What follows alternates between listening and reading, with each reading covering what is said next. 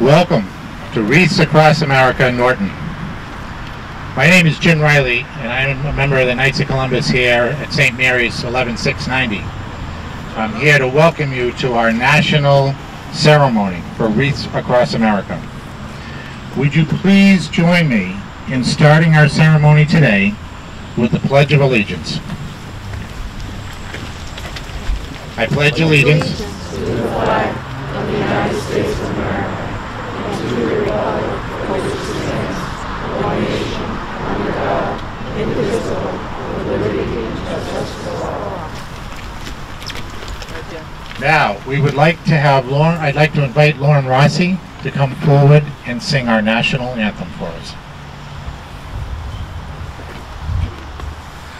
Oh, say, can you see by the dawn's early light what so proudly we hailed at the twilight's last gleaming, whose broad stripes and bright stars through the perilous fights o'er the ramparts we watched were so gallantly streaming, and the rockets' red glare, the bombs bursting in air, gave proof through the night that our flag was still there.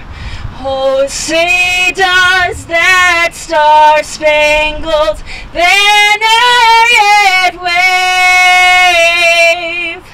o'er the land of the free and the home of the brave?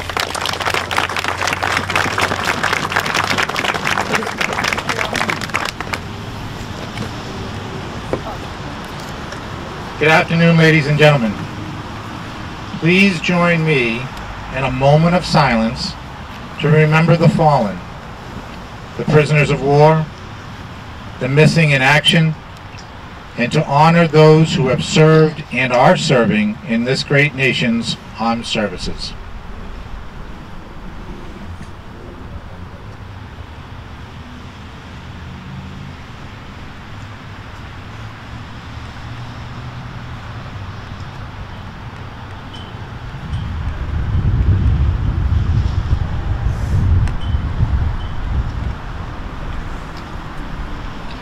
Thank you all for joining us here today. Right now, at this moment, across the country, more than 1,700 memorial sites like this one, we are gathering as one nation to remember, to honor, and to teach. We are all proud to be Americans that live in a free society made up of many people from many walks of life. The freedoms we enjoy today have not come without a price.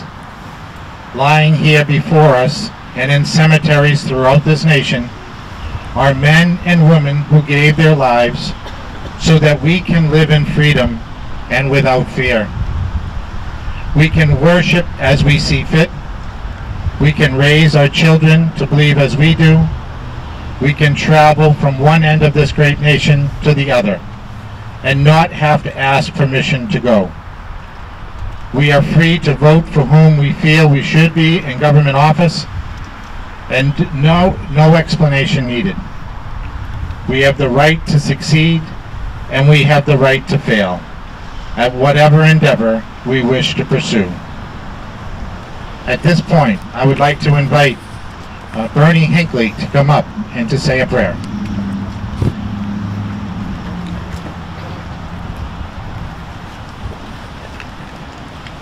Thank you, Jim. Let us be in a moment of prayer to honor the men, the women who are no longer here, for those who are serving and those who will heed the call to serve in the future. So let us pray. Creating God, we come before you on this day to pause, to lift up, and to remember those men and women who gave their lives in service for the men and women who have served in our armed forces. As we come to honor them with these wreaths, remind us that the circle has no end and no beginning, as your love for us begins and never ends. So we pray that your love may soothe those who are hurt, those who are grieved. May you heal the wounds of those veterans who survived unimaginable battles, skirmishes. And we pray for their healing in body and spirit and in mind. And may we honor their sacrifices by the way we treat one another, especially in this holiday season, where you have come to us to reveal light, love, hope, and joy. So in your name we pray this day and forevermore. Amen.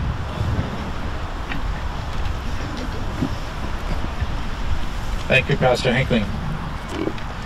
The United States of America was founded on the ideals of freedom, justice, and equality.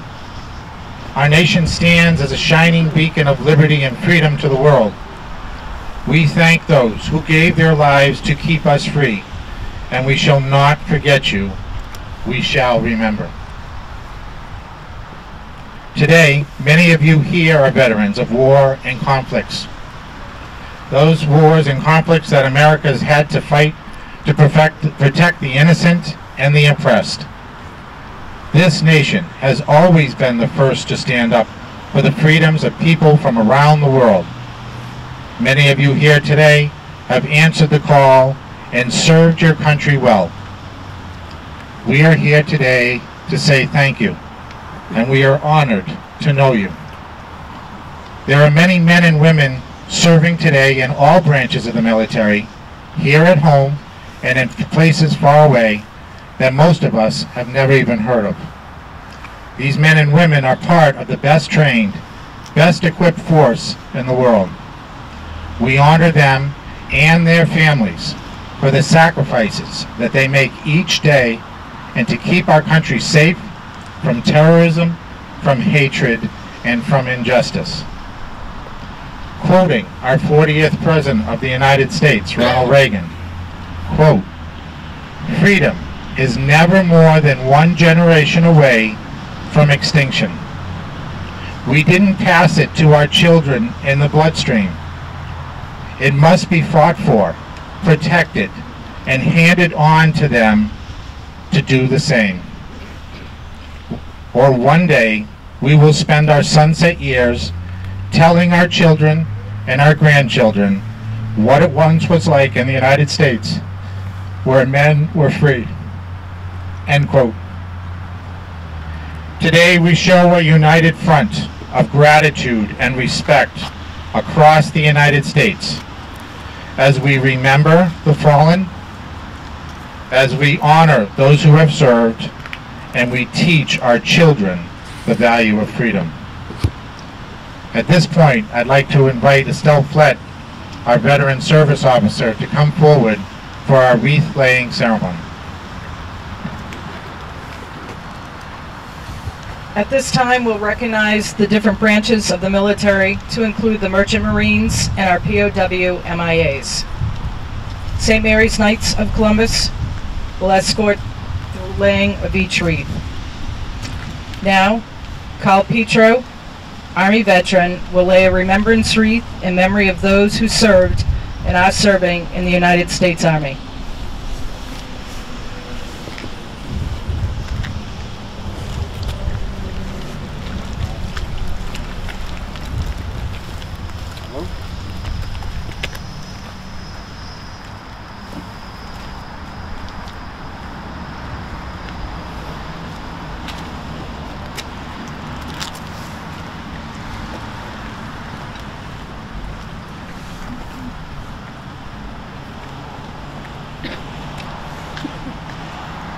Now, Tom DeLuca, Marine veteran, will lay a remembrance wreath in memory of those who served and are serving in the United States Marine Corps.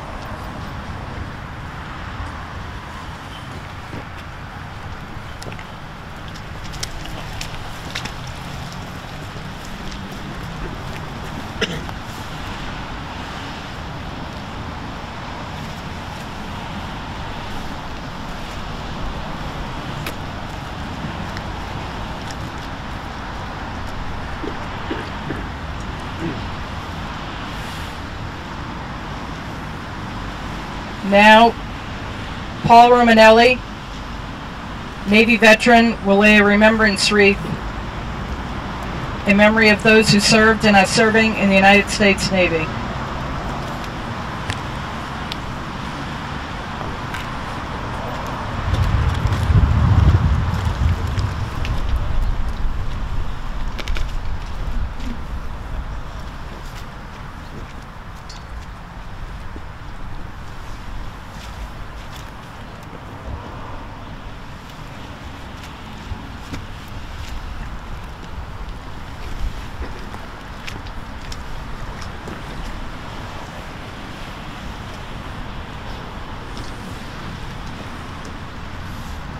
Now, Ray Jackson, Air Force veteran, will lay a remembrance wreath in memory of those who served and are serving in the United States Air Force.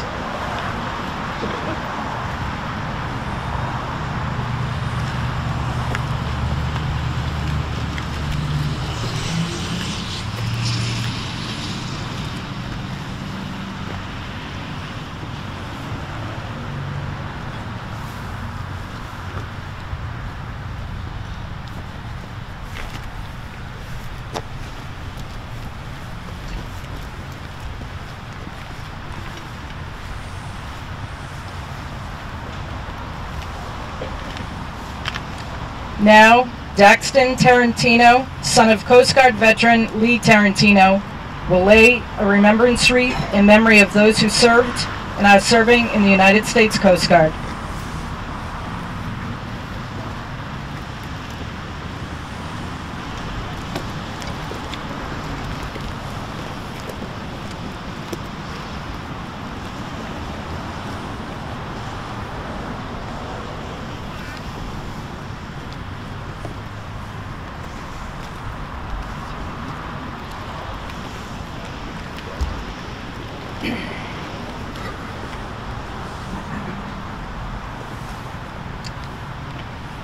Bill Wilson, Navy veteran, will lay a remembrance wreath in memory of those who served and are serving in the United States Merchant Marines.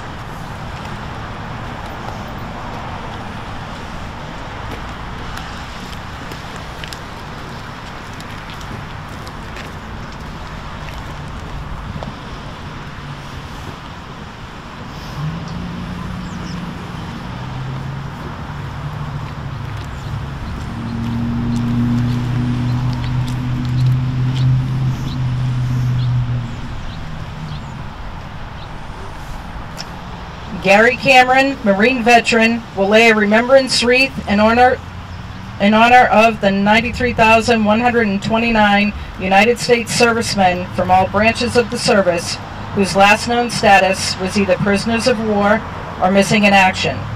These individuals have never returned to their families and homes. We shall not forget you.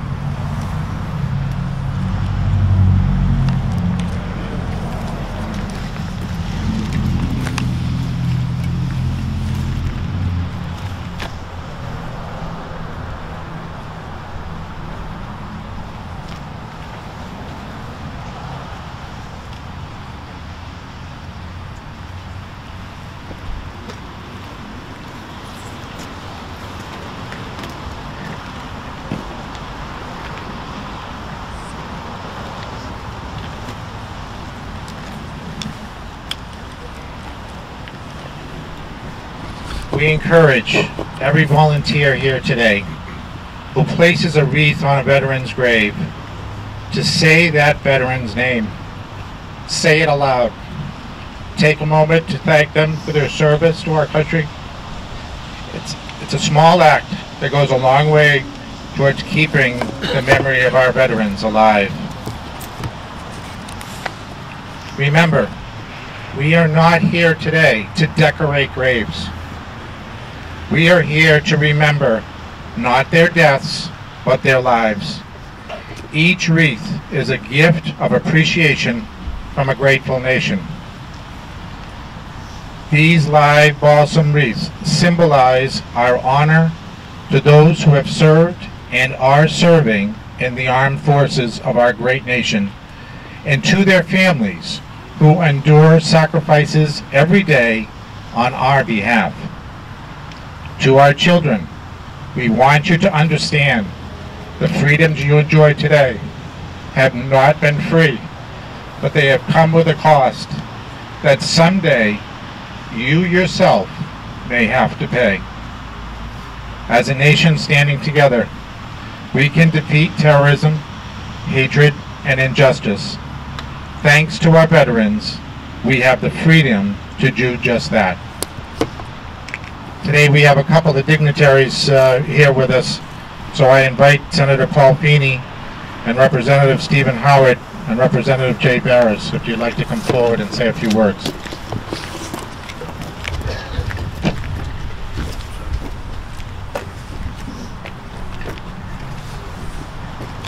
Good afternoon. It's an honor for the three of us to be here this afternoon to remember, teach, and honor our veterans and those who did not return, whether they are POWs or whether they expired in action. There is a quote that I tend to read by George Washington, and if you'll indulge me, let me just pull it out here. Thank you.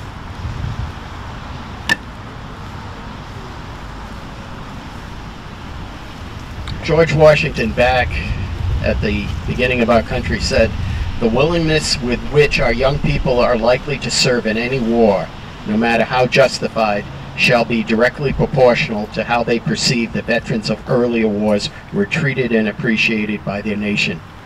Well, we have such a crowd here, and it fills my heart that we are all appreciating the sacrifice our veterans made on behalf of us. So thank you for having me here, and I wish everyone a Merry Christmas and a Happy New Year. Thank you, Representative, and good afternoon. Looks like the rain gods have freed us up a little bit. Congratulations to our present veterans, and certainly thank you to those that passed. Thank you to the town of Norton, and I'm amazed with the turnout, and thank you to the folks that came up with this idea to recognize those who have served, and it's wonderful to see Norton participate. So again, Merry Christmas and Happy New Year, and thank you for all being here. We are all one. God bless America. Thank you, Representative. Good afternoon, everybody. What an amazing turnout on an incredible day. What an honor to be here, all of us together, standing here on solid ground in an effort that's so much bigger than ourselves individually, with over 1,600 locations right now across this country doing the same exact thing. And we join with them here in Norton, this wonderful community who has been blessed from generation to generation to have men and women among us, to leave the comforts of their community and the loving embrace of their families, to go to lands unknown or to serve in peacetime, to fight for those families and to protect those communities. We have been blessed to have so many among us who have answered that call. But today is a day to remember for each of us that it doesn't have to be Memorial Day for us to remember or Veterans Day for us to honor. But the third part about what we are doing today, we remember, we honor, and we teach. So to the young people that are here, first off, thank you to the families for bringing so many young people. Thank you for being here and understanding that what we have today, that what we enjoy today was only made possible, and is still only made possible, by those men and women that answer the call. So as we go out today and lay these wreaths, and as I think was so aptly mentioned, we say the names of each of the people who lay beneath us when we lay those wreaths. And we don't only remember, we don't only honor, we teach the next generation how important their sacrifice truly, truly is. May God continue to bless you. May God bless the community of Norton. May God bless the United States of America. Thank you.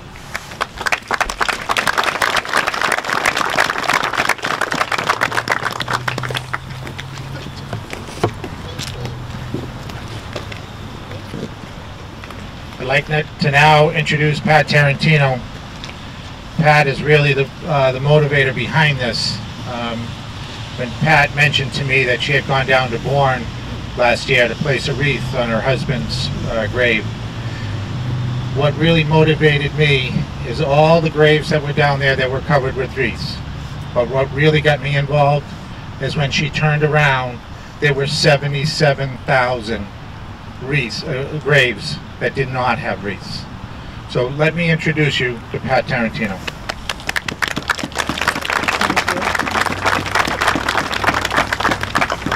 I'm truly overwhelmed by the response this town has given us, and by showing up today, even though it looked like monsoon earlier this morning. So I just want to briefly thank everyone, the American Legion, VFW, the Knights of Columbus, and their Honor Guard, Boy Scouts, Girl Scouts, St. Mary's Parish, all the businesses in town who made donations or provided us with materials. Norton High School, for their word shop, they made these lovely wreath stands, and all the individuals who donated money and time. Some, as they say, everyone plays a part. And again, we're here.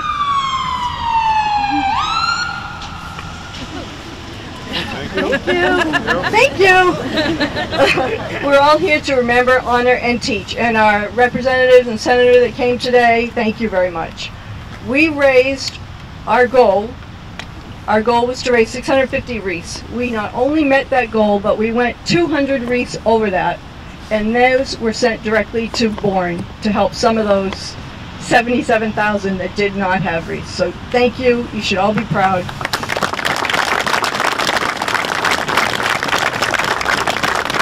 Also, please remember on January 11th, Wreaths Across America is rather strict about how long these wreaths can be down. They don't want them being blown all over the place and making a mess. So on January 11th, we're going to be gathering to pick them up.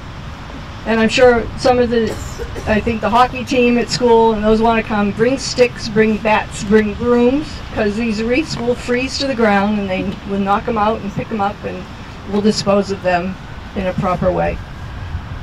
Again, you're all invited to lay wreaths here. We also have wreaths that are already at the center cemetery, so when we're done here, any of you that wish can go there.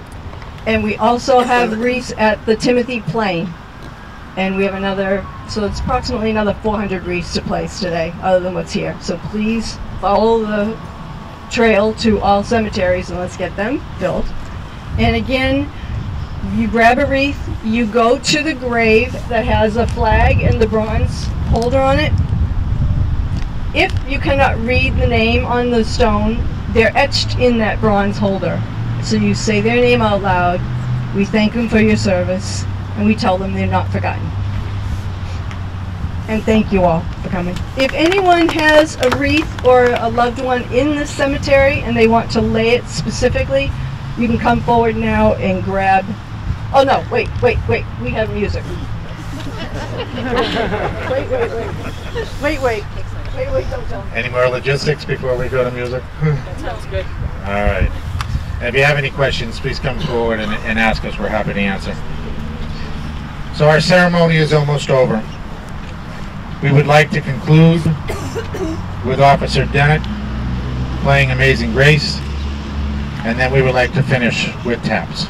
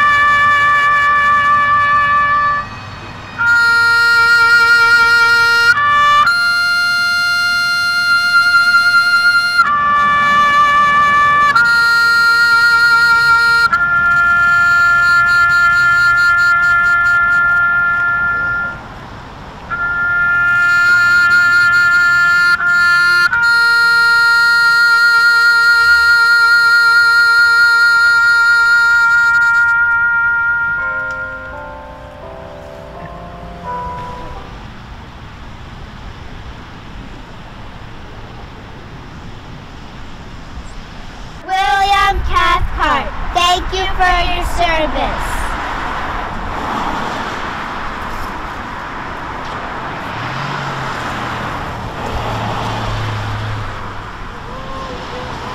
George Carding, we remember you. We will not forget you. Thank you for your service. Thank you. Deborah Leperlap. Yeah, right. Good work. Thank you. James B. Malloy. Thank you.